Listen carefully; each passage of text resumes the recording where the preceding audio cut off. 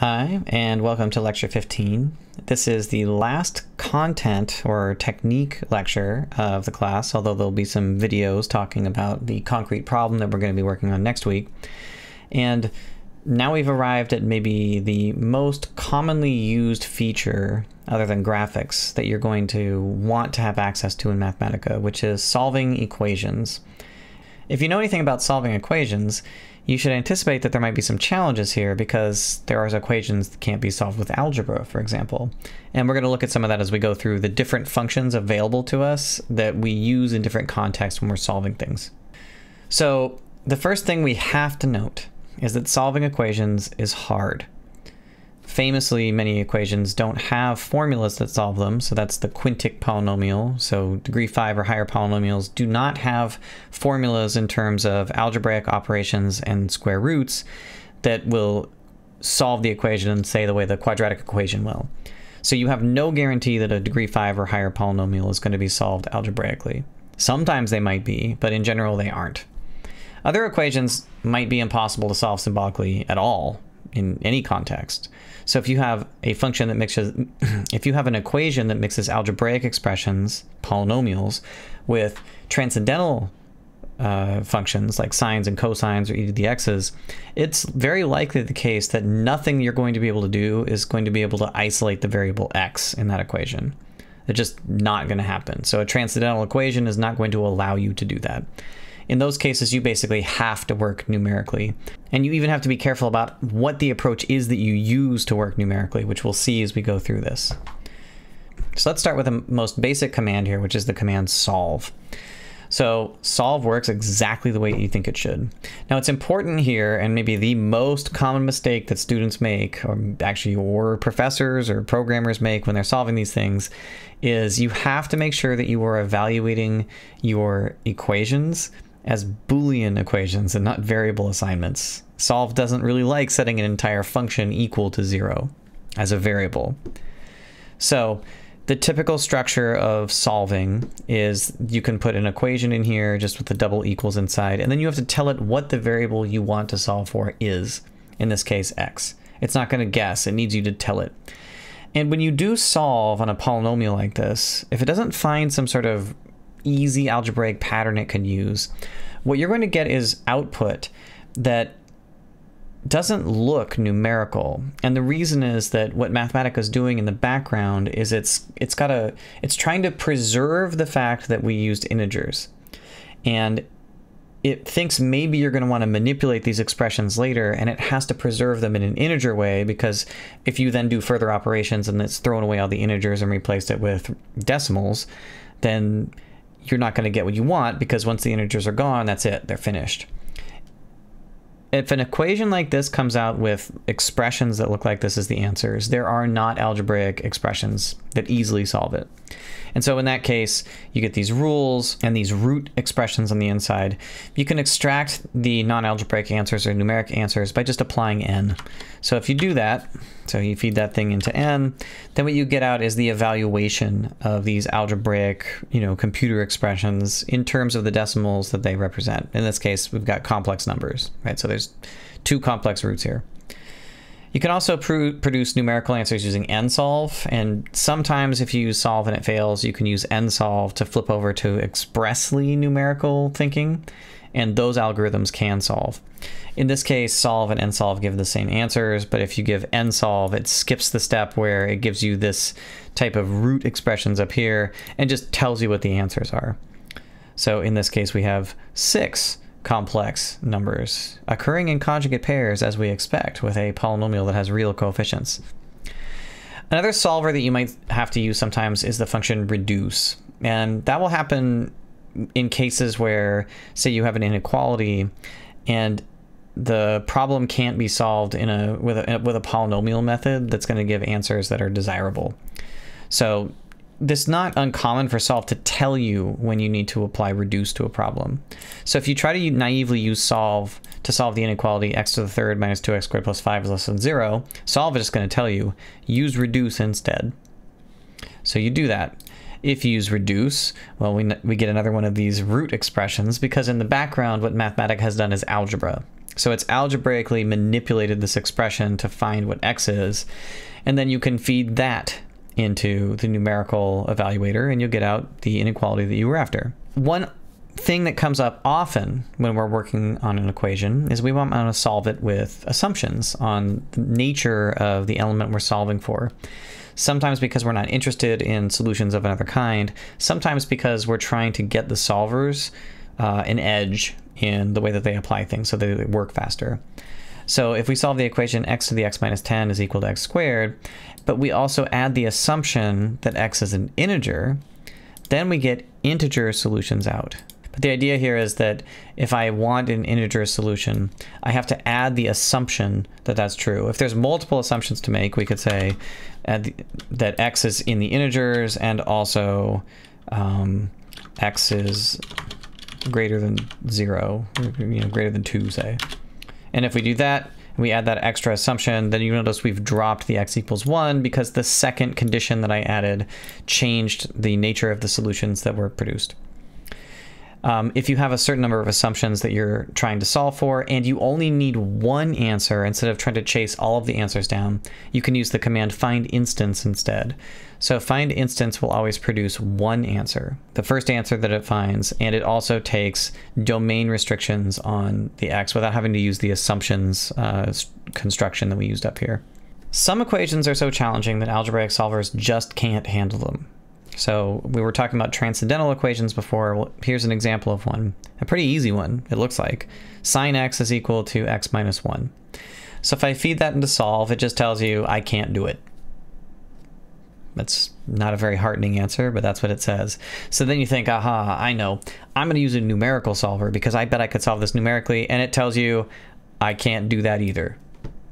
I also can't solve it numerically. And then you think, all right, well, what am I going to do? So what you're going to do at this point is you're going to use Newton's method, essentially. So you're going to use a root finder, which means we're going to transform this equation into something that Newton's method could be applied to. And that means that we're going to have some idea about where that root, right, where the point of intersection is that we're looking for. So when you're using solvers that involve root finders, you have to provide a guess to where that root is. So part of the procedure of using a root finder is identifying where a solution is. So if I plot sine x and x minus 1, and I look for their intersection, well, it looks like it's about x equals 2. So when I use the find root command, I have to tell it the initial guess that I want to take here is 2, because that looks pretty close. And then Newton's method, when you get close, for most functions, if you start close to the root that you're after, Newton's method should produce the correct intersection point. Sometimes that might fail. So badly behaved functions can actually, functions with wildly oscillating derivatives, for example, or functions without derivatives at all, Newton's method isn't going to work. In that case, you can use find root with 2 points, which is sort of you bracketing the guess, and then the way that that method works you can learn in a numerical analysis class, but the basic idea is it's sort of walking its way in without having to use a derivative. That'll work in cases where the Newton's method version fails, although it's a little bit slower. So this kind of approach to questions comes up all the time because many equations just don't have solutions that a numerical solver can find. And so you have to work one root at a time.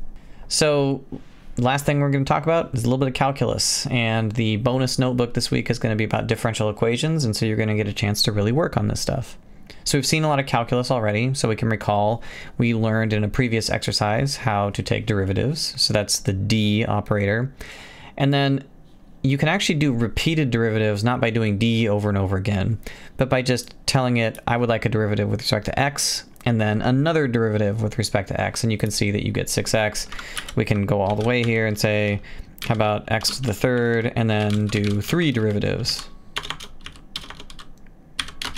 And we get 6. Okay, so repeated differentiation doesn't require powering. You could use the derivative command itself. Oftentimes it's easier just to do it this way. So there's no bias towards one or the other. Use whatever is convenient. I find this an easy thing to remember.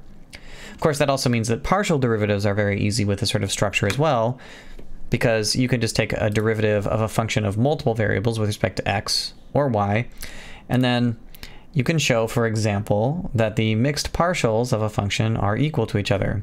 All right, so here's your challenge. What is this theorem?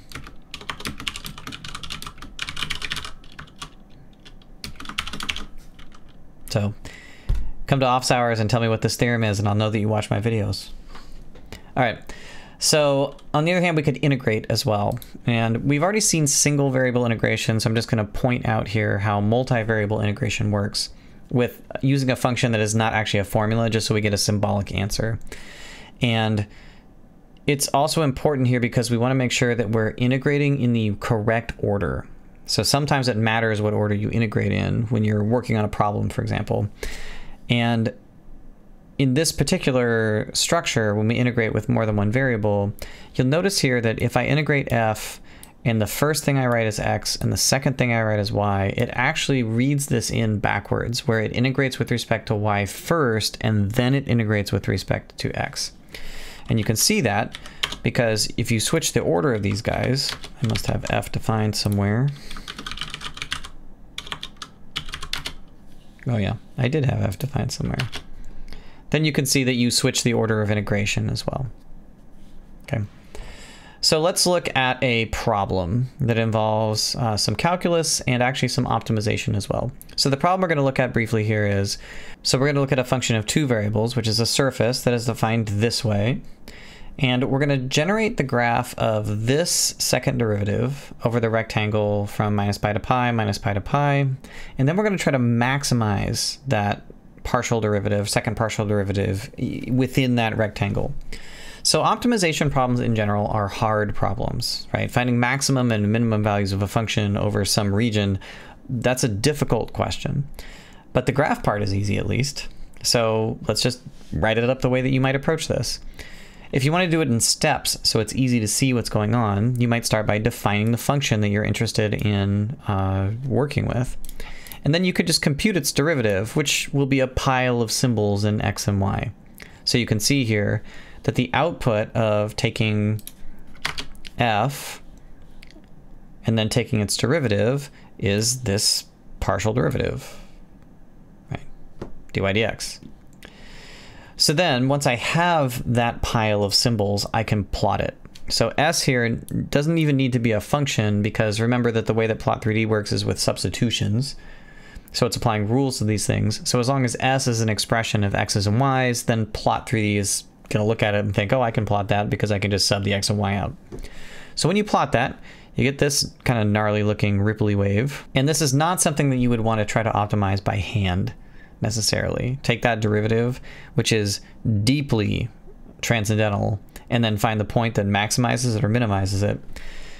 Generally, when you're thinking of an optimization problem, particularly of anything more complicated than a basic polynomial, you should think you are never going to get an algebraic solution. I mean, it'll happen every once in a while, but the basic approach has to be that in general, you're not going to get algebraic solutions. And so instead, what you should be thinking is work numerically, because the numerical algorithms are faster and more accurate than the algebraic ones. So if I want to find a maximum of this surface in the rectangle that we've drawn, then one way of doing that is with the command n maximize. So the n in front that's a specification for numerical maximization. And then the way that we feed this in is a little different than the way we feed into plot, because now we have the constraints fed in as explicit bands of constraints. So you can think here that really what we're doing is we have three different functions and we're optimizing against all of those conditions simultaneously. And then the x and the y out here just tells us which are the variables of the expression.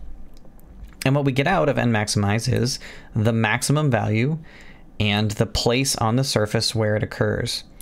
So now my question for you is there's a bonus question. Plot the maximum on the surface. And that might require that you look at mesh functions. So I'll leave that completely up to you to decide if you want to do that or not. Okay, and then we can just check and see that if we take our function s, which remember was the derivative, and we replace x with 3.14 negative and y with 2.57, that we actually get the maximum that was produced by n maximize. All right, so that is what you need for the basics of calculus. I might put up another little short video about differential equations as we move into the notebook if there's a lot of questions about it, but I think you really need to get your hands dirty here. These problems are not as technically challenging as some of the stuff that we saw in earlier sections, but the ideas here are extremely useful for the sort of things that come up not only in your classes, but in the kind of day-to-day problems that a mathematician stumbles across, whether that mathematician is working in college or outside. All right, so I'll see you next time for some more Mathematica, and work hard, and I'll see you guys in Slack. Take care.